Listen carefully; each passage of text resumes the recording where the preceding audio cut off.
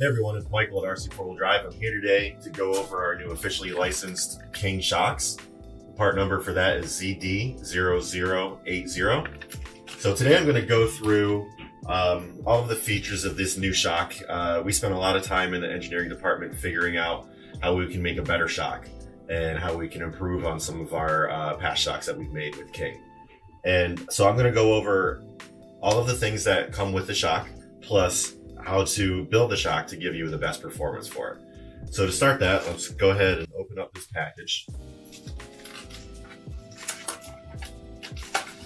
So in the package, you'll see there's a nice insert card with some engineering drawings, and then there's a quick explanation in here on how to build the shock. And what we did in this shock is we included an extra spacer. And while I'm building the shock, I'll go over exactly why we did that. So here you can take a good look at the shock. Officially licensed King shocks. They have, they're a direct replacement for the Traxxas trucks.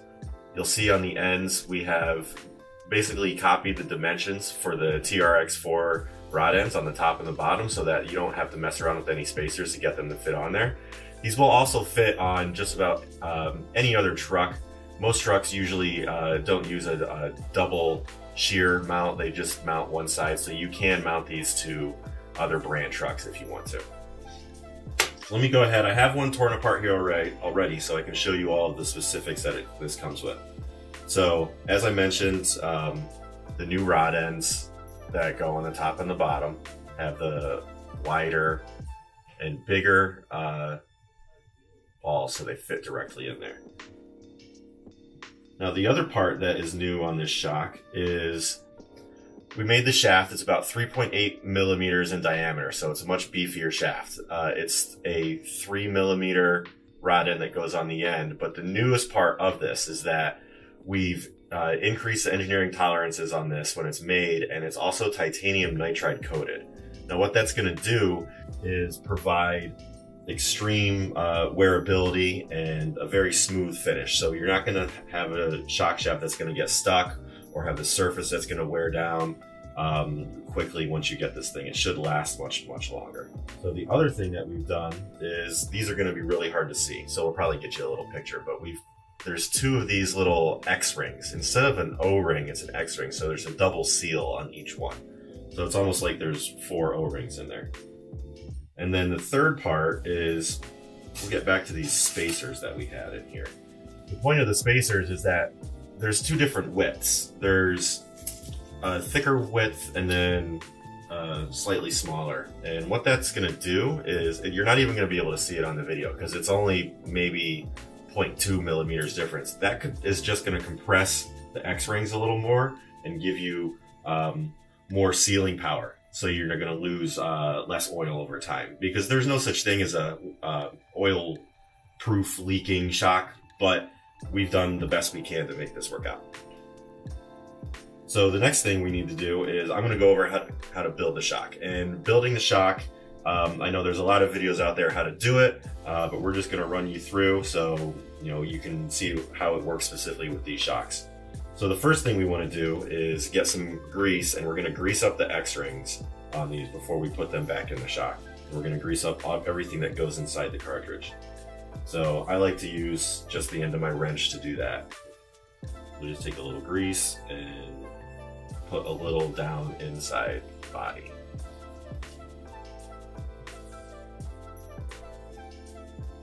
And next we're just going to quickly assemble this. So take the X-rings and put a good coating on these guys all the way around, okay? And then we're gonna put those inside. Put our spacer in between the X-rings. Add some more oil to this guy.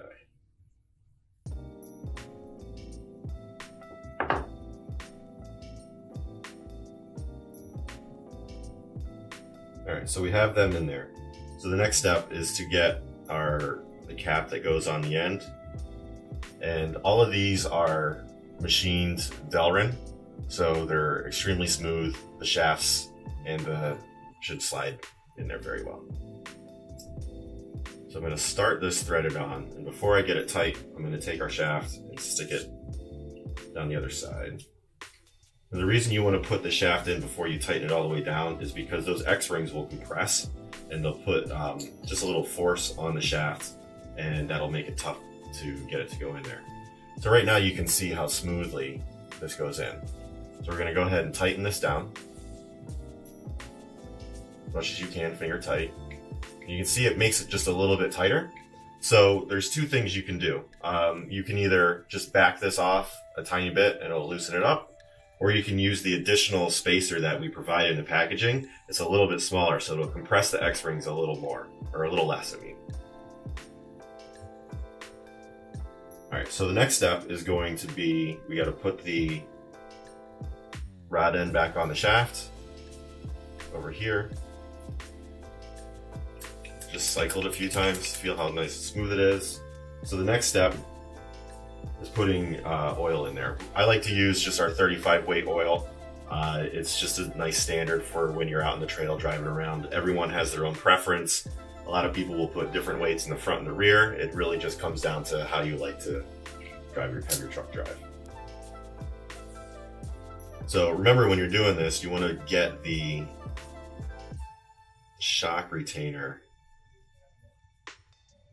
back on here before you fill with oil, because you don't have to take it apart. So this keeps the whole shock on the truck. Okay, so now that we have the upper cartridge and everything reassembled, we can add the oil.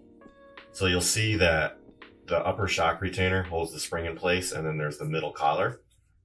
So you have to make sure all of that is reassembled onto the shock. So next up, open up your oil.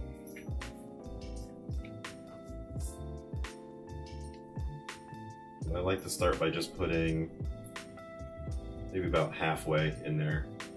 Cycle it a few times just to start getting those air bubbles out. And then we're going to fill it to the top.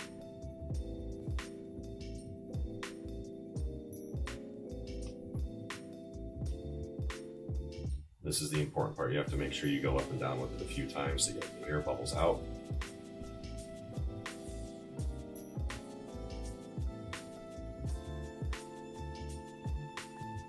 All right, now we're ready to put the cap on. One thing to remember is, it might be hard to see, that oil is filled all the way to the brim, and when I put the cap on, it's gonna force some of that oil out of there.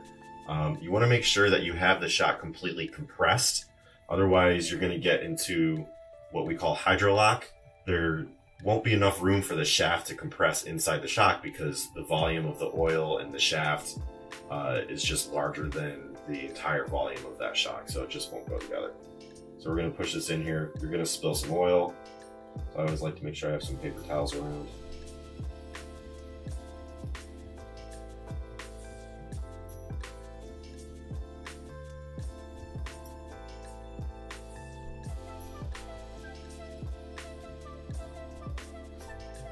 Wipe it off. Let's tighten. All right, so here you can see, nice and smooth. Okay. Shock is back together, so let's go ahead and reassemble the whole thing.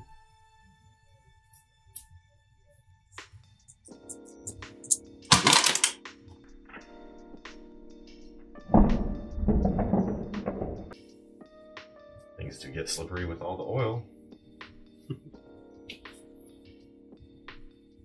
All right, so what I'm gonna do, it still feels just a little bit tight. So I'm gonna take this bottom cartridge and just loosen it just a little bit.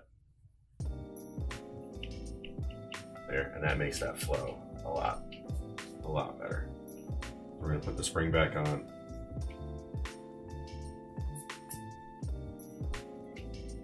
Now it feels perfect. Nice and smooth. All right, so the next step is put these on the truck. Probably do some speed up here just so you guys don't have to watch every single step.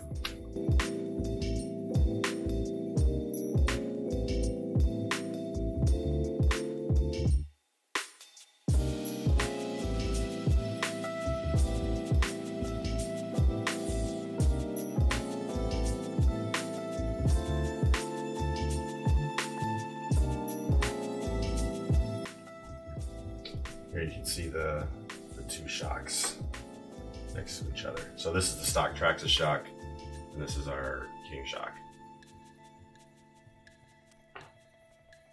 I'm gonna put the top in first.